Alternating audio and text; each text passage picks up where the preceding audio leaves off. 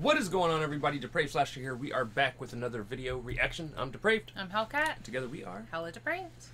Alright, so for our other option, we also pulled from Whatculture Horror.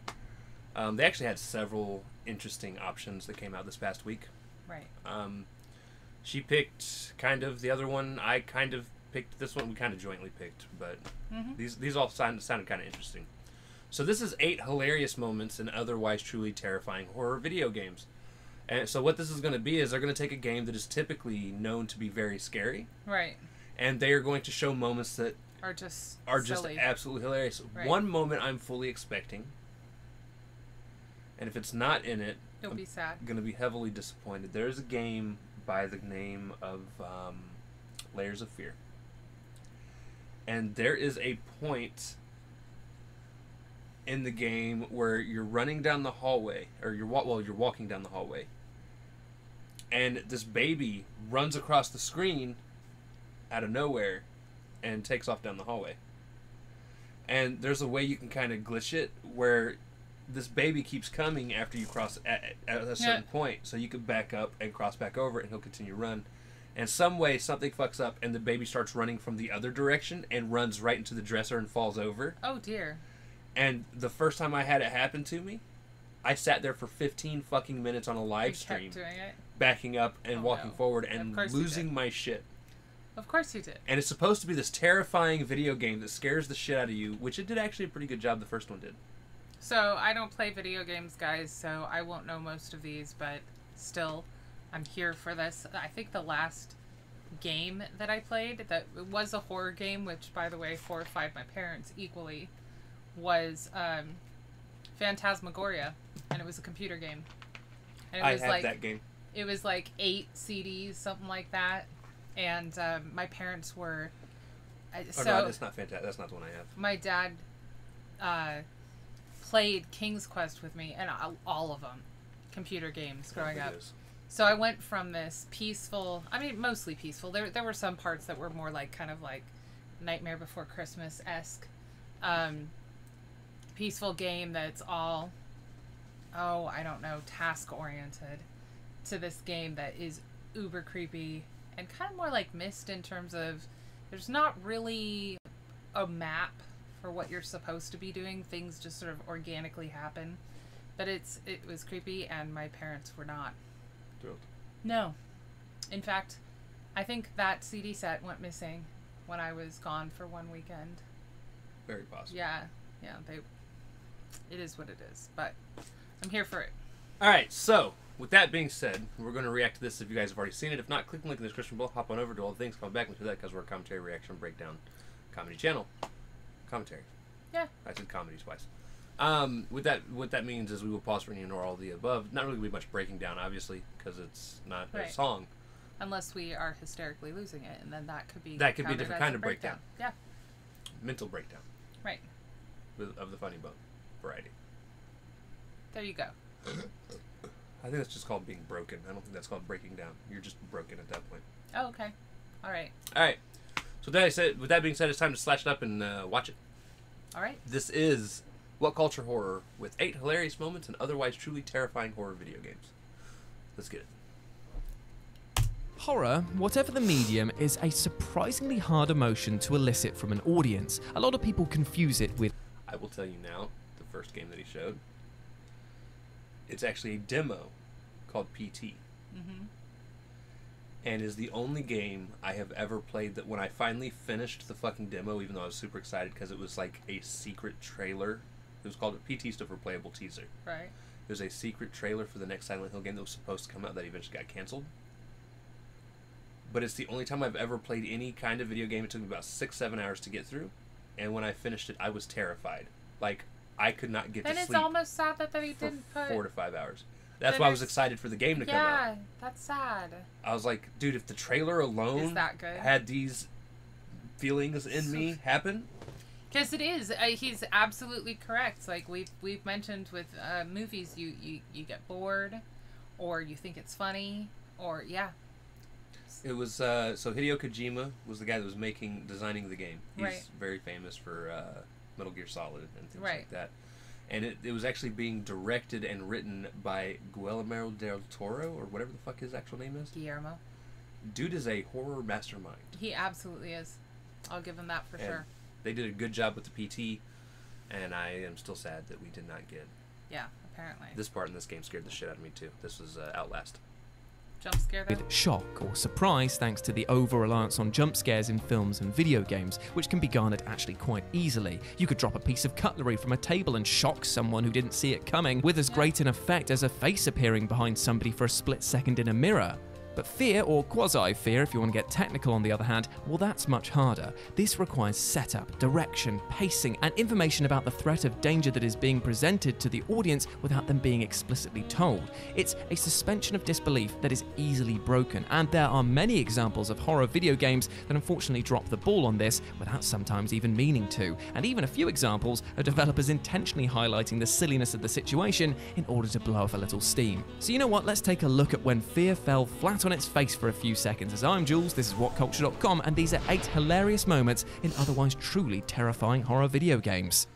He's having a giraffe already. That's one of his little catchphrases. Ah, okay. I love Jules.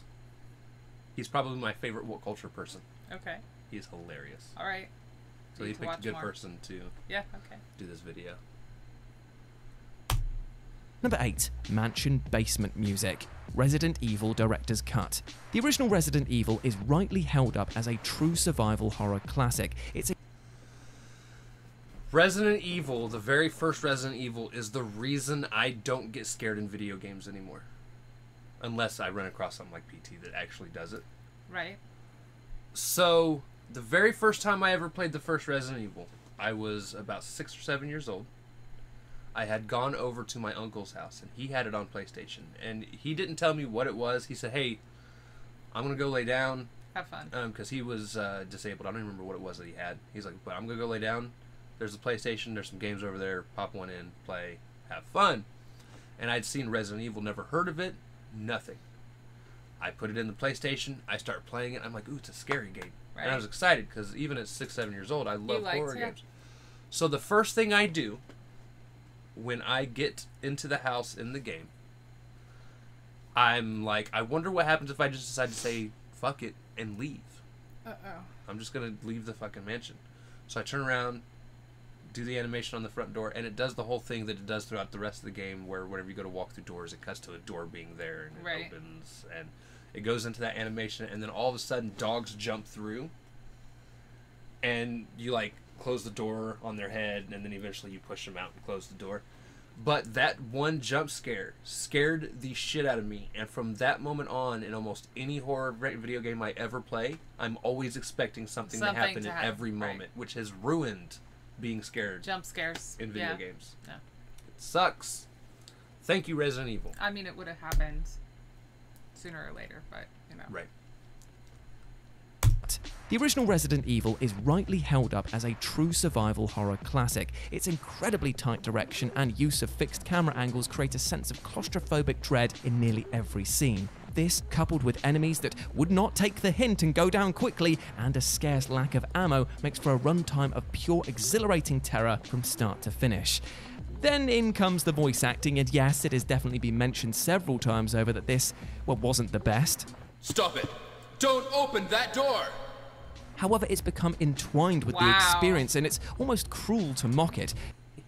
You could be a Jill. You were almost. He says, "You were almost a Jill sandwich." Fun. Oh, dear.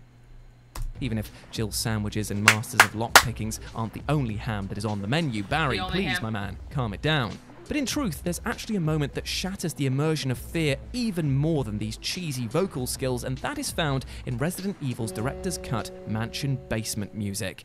This track is, how do I put it, ungodly in how hilarious it sounds. Oh. Oh, dear. Skip. To my loo. This track is, how do I put it, ungodly in how hilarious it sounds, and while it does possess an attempt at using stacked notes and uncomfortable pacing to try and make the player feel dread, it comes across like something a clown would have as his ringtone. It might well be one of the most infamously terrible pieces of video game music ever, and actually only serves to remind us all that while the original composer for this game was reportedly deaf, that turned out to be a decades-long ruse, and that he had a ghost composer write this and other tracks for him. And you know what? That doesn't explain why this track is so bad when the actual composer was able to hear. Still, doesn't stop it from being hilarious. Number 7. I mean, it sounds like some kids practicing their instrument. It's awful. Band practice for 7-year-olds. Right. Now I will shout out Resident Evil is actually one of my favorite video game franchises of all time. The video games are why I cannot even enjoy the movies. Right, I know. And I the first one's actually not bad. I do like the first Resident Evil movie, but it pissed me off so much that, like... They're not in the mansion. They're not in the mansion. And it was just such a far reach from the video games. But, video game-wise, I love the series. I have only beaten 2 of them, personally. I have watched almost every single one get beaten by my best friend. Code Veronica is still my favorite. Mm-hmm. I've seen some of them, by the way, for those, like, other people playing them, but I have seen them. Silent Hill is another fantastic video game franchise. Now, I did like the first Silent Hill movie. Yeah. The second one's not bad, but it's not as good as the first. It's not bad. Like, honestly, for a video game sequel movie, it was actually pretty good. First one's fantastic. One of the things I love so much about the Silent Hill franchise is the fog was an accident. At least to the level that it was at. Oh, okay. So, one of the creepy things about being outside in the Silent Hill video games, at least the first couple of them, is there's an there's an immense amount of fog on the maps. And while they did put the fog in there on purpose, they didn't expect it to come off as creepy as it did, because they were using it as a way to hide assets not being able to load in as quickly. And it actually just added to the ambiance of the game and worked and made it even creepier and fantastic. Beautiful. The dog ending, Silent Hill 2. Never has a video game made me shriek with terror so often and then have ended in such a manner that made me laugh so hard as Silent Hill 2 has. This game might well be the peak of psychological horror in video games, as its finger-on-the-pulse approach to scripting, enemy design and overall atmosphere are second to none. However, as you might expect from anyone who spends too long in the foggy town of Silent Hill, there's quite a lot of mad moments that are hidden throughout, but nothing as unexpectedly hilarious as the dog ending, which you can get by either completing the game 3 times with the default ending or once with the much harder Rebirth ending. It's worth the extra hours of work, though, because witnessing James Sunderland drop to his knees after realizing that all of the horrifying events that he'd been experiencing were due to the actions of a dog operating a computer is just perfectly priceless. Although the fact that the man is so distraught and it does appear that the dog is attempting to feed on his tears does mean the comedy of the scene also carries with it some dark undertones, but it does seem like they patch things up come the other comedy endings in the franchise. So there we go. Number 6. Honestly, looks like the dog was just... Hey, you okay? Why so sad? Now, I love that ending. There was another UFO ending. I don't remember if that was for 2 or 1. That was also just out there. And that is something Silent Hill has always done really well. Is they always... And honestly, I feel like any good game should have multiple endings that you get by completing different things in the game. I mean, it gives you a reason to do it multiple times, yeah. Right. And... I feel like Silent Hill always did a really good job of having like 2 or 3 really good serious endings, and then having like 1 or 2 just off the wall, goofy. Right. What the hell is this comedy ending? The mood, kind of, yeah. Now, Alone in the Dark. I never played Alone in the Dark. They say driving controls. I'm actually surprised they didn't put. Oh damn! What is the name of that fucking game? There's one game that the driving controls were just. It's why I quit playing the game. If I can remember it, we'll see. They might even the game itself might even make this list. Oh dear. It's a cult hit though. Okay. In video gaming, and I wanted to I loved the story of it, but the controls were just so terrible. Especially hopefully it's on the list somewhere. But I figured driving wise, it would have beat this out. So we'll see. If I can, and if not, I'll try to remember it. Driving controls. Alone in the Dark 2008. Now, while it's fair to say that the reboot/pseudo-sequel of Alone in the Dark that dropped in 2008 didn't hit all of the marks it intended to when it came to providing a consistent horror experience, there were moments of true terror to be found within which were, admittedly, pretty brilliant, and a lot of the tension actually came from the game's use of fire, seeing as it could spread and destroy the environment if left unchecked. This, coupled with enemies that would often require you to use Molotovs or fire against them, could see even an empty room end up as an inferno by the end of things. However, one section that definitely didn't set the world on fire and in fact provided an unintentionally hilarious moment for players came when Edward Carnby takes control of a car. This action sequence, on paper, sounds like a brilliant way to up the stakes by having Edward careen through a collapsing city, leaping over gaps and skidding around corners. It's just a shame that the car handles like it was ripped from bloody Deadly Premonition. The jumps could glitch out. Deadly Premonition was the game. That's what I thought they would have gone with. Right. Because Deadly Premonition's driving Was awful. was awful. Great story as a whole. But that took you out of the... Yeah. But literally the first time, and it's early on in the game, the first time I drove, I was like, I wasted $15 buying this game. Oh, God. Sorry, guys. Motion sickness. But they actually, so they just re-released Deadly Premonition on Switch not long ago. And they're supposed to be it's either out now or they're making a sequel to it or prequel. I don't remember. But Right. story-wise, fantastic game. But Fantastic game. hopefully they redid those. And best of all, if you got too far ahead of the scripting, you could end up driving into invisible walls which were blocked off, where chunks of the road would eventually fall down or be pushed up. As a result, it went from being Alone in the Dark 1 levels of creepy to Alone in the Dark movie levels of awful unintentional comedy. Number 5. Pizza Prank Cool, Blair Witch. 100% one of the best horror games I have played in a long time. Really? This was the last game I think I remember streaming. Okay. Or maybe putting videos Now, out for it again, on my channel. I'll state in terms of movies, hate the first Blair Witch. Really liked the second one that you showed me, which I had never given a chance because I figured it was going to be the same sort of filmed found footage, which it is found footage, just not... I can't watch the first one. Right. And it's just not that interesting. This game, though, it was made by Bloober Team, same people that make Layers of Fear, and I love Layers of Fear. Right. But they did Blair Witch, and like I said, it ended up being one of my favorite horror games in a long time. I was like, they did so well with this game. Now, I did not get scared, mind you. A lot of people did. But it was a really, really good game. But it was just a really good game in general. One of the quiet surprises of 2019 was the arrival of a new Blair Witch game, which likely came to the delight of horror video game streamers who now had yet another year's worth of reaction faces on tap. And while the game did stumble a few times across its narrative, it did manage to nail the sheer tension of feeling isolated in a moody wood, all the while feeling like you're being hunted by an unseen force.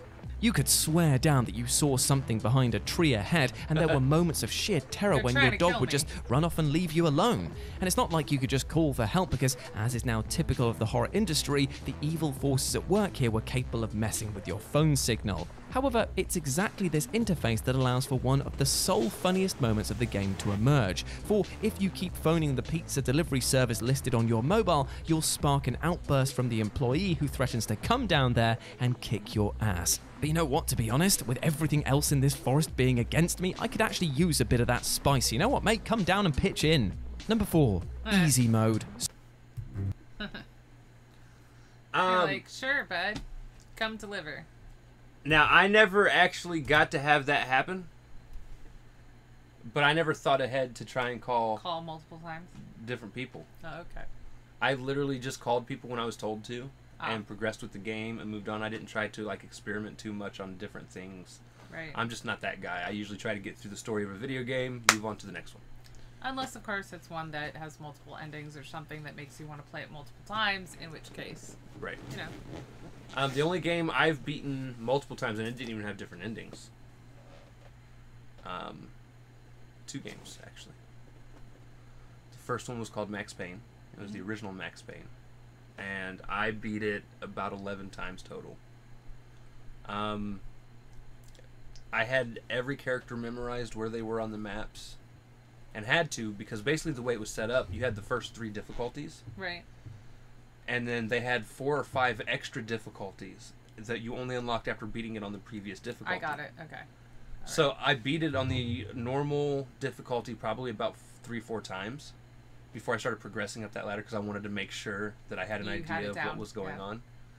And I beat it on every subsequent difficulty except for the very last one, which was called a New York Minute. And it was pretty much if you got hit by 1 bullet, you died. You died. Yeah. It was in a New York so Minute. tough. I mean, I made it about halfway through the game, and I got to the part I knew I was going to get stuck at, which is when you get surrounded inside a warehouse, top floor and bottom floor, of people that just come in and start shooting down at you. No. And I didn't have any slow motion time stored up. I didn't have any health stored up. No, I was dead. It was terrible. And then the other one, Final Fantasy VIII, which I've beaten 5-6 times. All right. Yeah, I've never played Soma, so it's going to be another first person. So you're going to have to stare off into the distance. Yeah. Oh, I guess I could unmute it. Whoops! I don't know. On and pitch in. Number 4, easy mode, Soma. One thing that people pretty much accept universally is that horror games are meant to be challenging. It's this aspect of the survival in the survival horror genre that truly ekes out all of that juicy fear, and titles in this genre will constantly look to depower the player wherever possible. Enemies that can't be killed, scarce ammo and health packs, and of course, having you die in as few hits as possible. These are the tricks of the trade, which makes it all the more hilarious that Soma, an otherwise terrifying experience, does away with most of these in its easy mode. Seeing an easy mode in any survival horror game is a little strange, but I commend the developers for realizing that sometimes people just want to experience the story but might not have the skills to see it through. However, the knock-on effect of this is that this easy mode actually means that the enemies never attack you. As you can imagine, this turns the game into an absolute farce, because how are you ever meant to find something threatening when it's been programmed not to do you any harm? It was a good idea, but just maybe not one that was executed at the benefit of the game's atmosphere. Number 3. Alright, Okay. so I've never played Soma. But I will say I have played another game that was terrible, by the way, that I put it on safe mode because the game was designed that it was a very story-driven game, but if you died, it started you completely back over. From the beginning From the instead beginning. of the save point. And I went through and played it for like 2 hours and barely made any progress, and it was so frustratingly... it was a horror game, but it wasn't scary, it was just difficult. Right. And aggravating. I mean, like, I can see the benefit, but again, he's right, that if they can't hurt you, and you don't have to be stealthy, then you do lose a lot of atmosphere points. Right. But again, he pointed out some people might want to see the story through, and I get that too. But when that happens, I would actually more implore people to just watch somebody play it on YouTube. So that way at least you're still getting the scare factor. The scare, yeah. Now that that's an option, yeah. And still seeing the story unfold. So I've never played Dying Light. I know somebody... I started to once. And the people that I was playing with decided... Oh, no, that wasn't even Dying Light. I've never played Dying Light. All right. I was thinking of Island of the Dead? Dead Island? Dead Island. Okay. Anyways. Exploding Teddy, Dying Light. Dying Light is a game that teaches you, quite painfully so, to be aware of your surroundings. While it is indeed possible to leap over the heads of the infected with your outstanding parkour skills, there's danger around every corner. And with some enemies like the Volatile that can batter the piss out of you at a moment's notice, it pays to look, listen, and plan every step of your escape. And it's exactly these things, rather ironically, that you have to ignore in order to get one of the funniest Easter eggs in the game and a brilliantly silly weapon. For if you happen to stumble across this pink teddy bear in the kindergarten area of Old Town and repeatedly press its nose, the bear will grow increasingly more agitated. After would receiving too. too many prompts, the bear will, in a fit of extreme product recall, explode, knocking the player on their arses. However, it's totally worth it because now in its place is a blueprint for the stasis field projector, a custom grenade which, when thrown, lifts enemies off the ground and freezes them in place. Talk about breaking the immersion, right? Now, instead of running away from the hordes of infected in an extreme variant of cat and mouse, you can literally just sweep them off their feet and then slash away, laughing maniacally as you do so. Number 2. That's exactly how I would approach that. Now, that is actually super dope. That... Okay, so one of the things Resident Evil 2 did... Who figured out to aggravate a teddy bear? Okay. One of the things Resident Evil 2 did that was ingenious was in one of the police station desk drawers, you could open it up. And nothing initially happens when you open it up. But if you open it up 50 times, or push the button 50 times to open it up, you'll actually get a picture out of it. And it's things like that, because, like, obviously the first person that ever found it without a strategy guide had to have just been bored. Right. Or gone back to that desk. I completely get it, because, a lot. like, the King's Quest games and stuff that I played with my dad were those types of games without, you know, the jump scares and everything like that, but it was very much, like, task-oriented, but you only had so much space in your satchel. You needed certain items to combine at the right time to unlock things. If you went to the next level or whatnot and had to leave some items behind, you might find out later that you needed them, in which case you have to go back. So, like, I get it, because unless you know, use the red decoder and cheat and go through the book and everything, like, you are supposed to figure it out yourself, and part of that is touching everything, so on and so forth. So I get it, but on the other hand, 50 freaking times? Yeah. Like, I'm not that gal. I'm guessing 5. So obviously initially, after the first person figures out, word of mouth takes over. And then they count, and then it gets, But my guess is the first person that ever caught it without looking it up probably did so by constantly looking for something else. Right. And just kept coming back to that desk. Right. Because they're like, there's got to be something here. Yeah, they weren't just sitting there doing this. Yeah, they... Now, once the word's out, you just sit there and do this. Exactly. And say, like, I'm getting this picture. Exactly. It does absolutely nothing for the story, but I'm getting this picture. Getting it, right. So I think that's similarly to what happens here, except this one, there's actually a visual cue. So somebody probably pushed that teddy bear's nose and noticed that his eyes squinted a little bit and was probably like... His eyebrows started slanting, and they're like, something's going to happen. Let's do it again. And it gets a little more angry, Right. and then finally explodes. But I love that they gave you a powerful weapon schematic out of it. In a pink teddy bear. Because it's like, you took a lot of damage, you did something stupid. Right.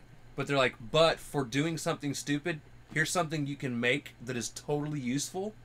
I wonder, like, how permanent the damage of blowing yourself up is, too. You can heal. Yeah, but a lot of these games, like, it takes you X amount of time to heal, or you had to store it up, or, you know, I'm just wondering, like, what happens immediately after that, like, if there is the potential that the damage you did to yourself could end up causing you to die because you were underprepared going into it. You know, that's how my brain works. So Visage is actually Schem's #1 horror game all time. Oh, okay. I knew I had heard it from somewhere. I definitely think it's up there. Okay. In terms of scariness. So it's very much what Silent Hill could have been based off the PT demo. Somebody took the PT demo and just... they didn't like redo should it. Have happened. But they made a game with the same kind of visuals and things like that. They were like, hey, this worked, and they decided not to go with it, so... And I actually seen... So this was something I know they kept it in the game. I just don't remember at what point you can access it in the game now. The dance party? But, so this game, when it released 1 episode at a time. Oh. And after beating the first episode originally, you could find this... Okay, alright. This Easter egg, so to speak. Right. But it's actually pretty cool. Dance Party Visage. There is so much to love about Visage that it's actually very difficult to put into words. However, I will bloody well try.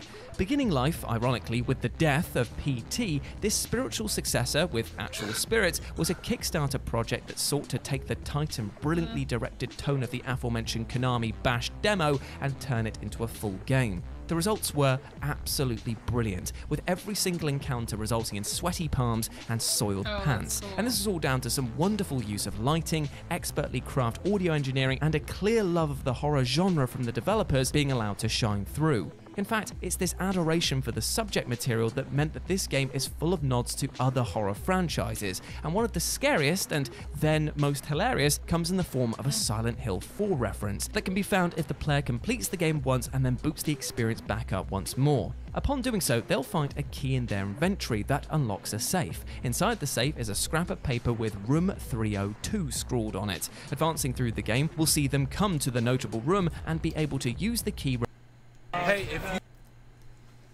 So if you ever wanted to know, this is one of the primary reasons I never got into gaming. Yeah, she gets motion sick. Very easily. Very easily. On it. Advancing through the game, we'll see them come to the notable room and be able to use the key revealing the room from Silent Hill 4. It's amazing to see the location in such detail, but before you get too close a look, the lights begin to pop and a sense of dread begins to rush through you. What's going to happen? Are you going to be safe? Well, the answer to that is yes, you are going to be safe, but you'll also be jumping out of your seat when you see this dancing spirit shake a move. It is bizarre and unexpectedly hilarious, and I love it. And number... So rave. That's awesome. So when I first seen, I watched somebody play through this game. It was, so I started watching Joy play it. Okay. But I wanted to see more of it, so I started going around to other people and seeing if, basically watching in clips as progressed through the game. And it was back when it was just the first episode that was out. And the first time I seen that happen, like, all of us were kind of like, what? First off, when you open the door, you're like, that's Silent Hill 4. Right. That's so cool that they included that, and all of a sudden the lights start going off, and everybody's like, oh, no. Yeah. And then all of a sudden she comes on and she starts fucking dancing. We lost our shit. It was one of the funniest moments in an otherwise tense video game. Right. Well, I mean, and that's why they're so funny. Because you are so tense, and then it completely breaks the tension, and it's that kind of nervous release of laughter. Right. Honestly, kind of like that Akita running the whole Silent Hill thing. I mean, that's what it is. Right. And it's great. It's fabulous. I also give her a 9 out of 10. For not being able to her dance moves. well. Yeah. Just like, I can understand that. Yeah. Number 1, the Spring Break trailer, Friday the 13th, the game. Despite officially being as dead as one of Jason's many victims, thanks to legal issues preventing the game from having any new work being done on it, Friday the 13th, the game was a genuinely fun experience. What? Alright. So, Friday the 13th, in my opinion, is a decent game. They tried to take what Dead by Daylight did and change it up to where, you're only ever going against a Jason. Now, they did have Jasons from different versions of Jason. Yeah, but it was still Jason. Different moves, different masks, weapons. Different, yeah. One of the things... So, Dead by Daylight gets shit on a lot in terms of gameplay-wise because every level, it's literally the same thing. It's just a different level. It's repair 4 or 5 generators. Right. Get the doors open. Leave the level. You're going to have a different killer, though. It'll have different killers, other survivors, you have different perks to play with, things like that, but that is the gist of every single level. Whereas this gave you a few different ways for you to be able to survive Jason. One, there's a time limit. If you can stay alive for a certain amount of time in the game, daylight will come. Without even getting out of certain areas, which is what Dead by Daylight, you have to get through the... Right. Okay, all right. Well, the way the time limit works, though, is you get to a certain point, you also have to, call the cops.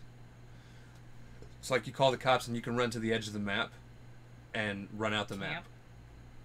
Okay. To where the cops are sitting. Okay. All right. Another way you can repair a car, and there's usually 2 cars per map. One car's a 2-seater, one car's a 4-seater. Okay. You repair the car. 4 survivors again? Yeah. Okay. Well, no. So I think if I remember correctly, this game had like 6 to 8 survivors. Okay. Okay. But like you could repair a car, and that took finding gas, the keys, X number of things. and then something else, Right. and getting them all together. And each one took like skill check things Of course. that took time to do. Same thing with the boat. You could repair a boat and get out on boat. Okay. Or you could kill Jason. But the only way to kill Jason was this insane amount of just ridiculous shit you had to do. Like, you had to find his shack. And when you find his shack, you had to get his mom's head. Or get his mom's head and sweater. Or maybe it was just sweater. I don't remember. But, like, you put it on, it causes him to get, like, paralyzed or something. And then with Tommy Jarvis, you actually have to have Tommy Jarvis. So, and the only way to get Tommy Jarvis in the game is somebody has to die. And then they come back as Tommy Jarvis as a character. And then, like, you have to shoot him so many times, knock his mask off. It's, oh my god. like I said, it's a ridiculous amount of It's shit like you the have to go movie, through. yeah. Okay. But anyways, one thing I feel they did do right, I prefer the generator aspect because I feel it's a little more evenly balanced. It's... Right. There's things you can do to... Because, like, if he stops you from getting... Like, if he stops you from, and a group of people from working on a car, it's really hard to get the car done at that point because he knows, A, people are working on that car. Right. And B, he actually kills people really easily. Okay. So Whereas he's a the little generator, overpowered. I'm good enough, and obviously I'm sure if I played this a lot more, I could have been good enough to figure ways out on this too. But on Dead by Daylight, typically, I know how to gen hop in a way that confuses most killers. Right. To where I could easily, over time, get a generator done that I need in order to get out of the map. Right. Okay. But the one thing this game did do is custom kills with Jason, or special kills. Right. So, like, whereas Dead by Daylight, it's hang people on a hook 3 times, they Right. automatically die, or if you have what is called a Mori, and you have that access to it, after you hook them the first time, the Mori opens up for that character. Right. And each killer has their own special Mori that they do to people. Mm-hmm. But this has environmental kills and things like that. Like, if you're out by a bird bath, you will grab the dude by the throat, lift him up, and choke slam them onto the bird bath. You can put their head in a door and slam the door and smash that's more their head. interesting. Right. So I wish Dead by Daylight incorporated something like that. Right. But still kept some of its features. Right. Yeah. Okay. But yeah, that's... Devs who just want to make a fun game. From having any new work being done on it, Friday the 13th, the game was a genuinely fun experience. Well, fun in that it was amazing to stalk through the woods as Jason himself, but an absolute terror to be on the receiving end of this, because being one of the survivors is just bloody pant-wetting. To see this hulking figure storm out of the bushes should come with a health warning for what it does to your heart. However, that doesn't mean that the franchise was all death and decapitations. Enter the Spring Break Pack, which was a collection of very 80s and very gaudy swimsuits for the counselors to wear. Now, on its own, this pack would be of little mention. However, the fact that it came with a brilliantly over-the-top trailer makes it worth taking note. As the group all go about their dancing, swimming, and, well, clearly smuggling budgies, all seems right as rain. That is, up until Chad starts posing on the beach and gets a harpoon through his face for his troubles. It's good to see that Jason hasn't lost his comic timing over the years. What a ledge. And there we go, my friends. Those were 8 hilarious moments in otherwise truly terrifying horror video games. I hope you enjoyed that, and please let me know what you thought about it down in the comments section below. If you want to chat to me further, you can do so over on Twitter at RetroJ with a 0, or you can swing by Live and Let's Dice. It's my personal gaming channel where I do streaming every Wednesday and Sunday. But before I go, I just want to say one thing. Even though we detailed today about truly horrifying moments, it was about looking at them in a different light that made us being able to laugh at them. And you know what? I feel like we can apply that to our real lives as well. Sometimes we can absolutely have to deal with true horrors in our lives, unfair situations, and things that just feel like they will never get any better. But you know what, my friend?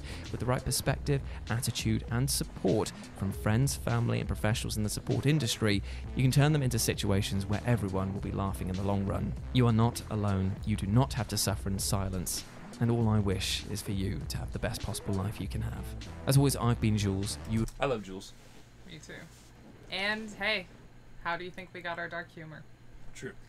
I was gonna say, I love that he said it's nice to know that Jason hasn't lost his comedic timing over the years, because Mojo did not like the remake of Jason, and was using the example where the dude in the speedboat gets skewered through the head with the harpoon as one of the things that she, well, I mean, it was a clip that she tried chose. Too hard to be funny, I think is what she yeah, said. and I was like, I thought that was really funny.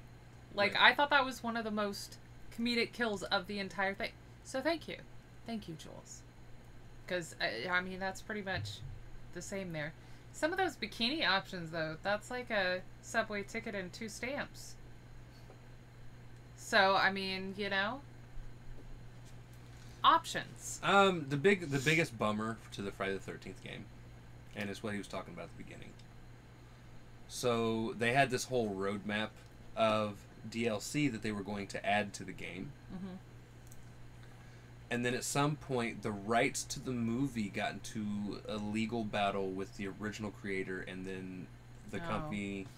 It was really fucked up, and it ended up halting progress on being able to put out the rest of the DLC that they wanted to. Right.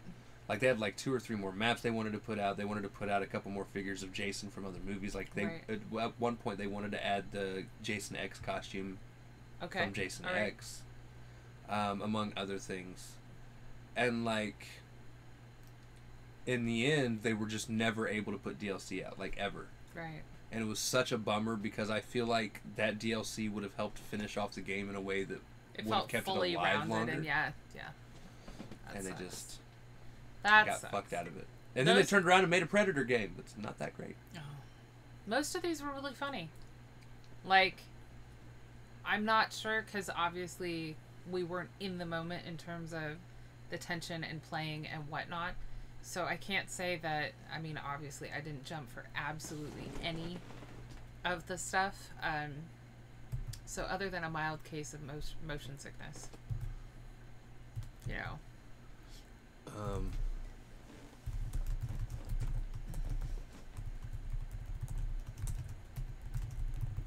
Oh, this is a... I'm going to show you what I felt should have been yeah. in this game. Laughing fit. Oh my god. Well, shit. My booze! No! No! Why can't I fall to my knees and cry to the Lord above? It's so dark. Why the booze? And why is this thing still unaffected? Every time I walk... Okay, alright. Oh, okay, I get it. So every time I turn to follow the child, the hallway breaks. So let's just run forward.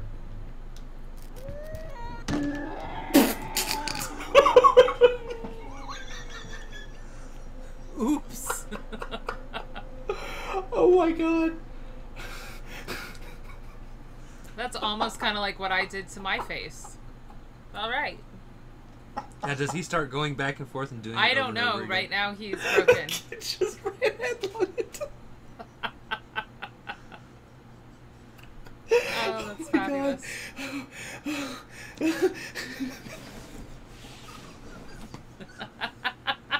Just listening to him laugh. Oh god, I don't know if it's because I'm tired or what, but that was fucking No, funny. it's...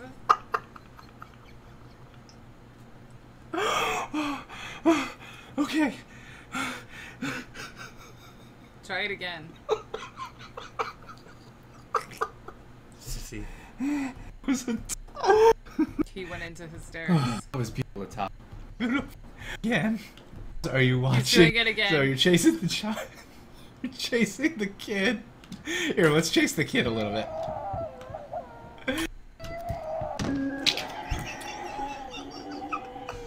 To see if it's The sound effect is amazing.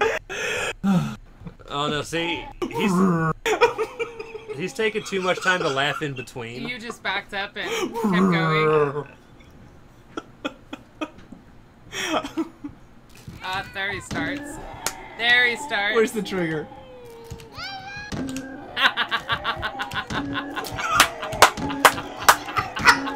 That sound effect.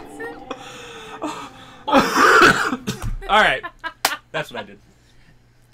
I think that's amazing, and I think that that should have been top of the list, not just an honorable mention. Exactly. I'm Yeah. so disappointed Jules did not Yeah. think to put this in there, because That's funny.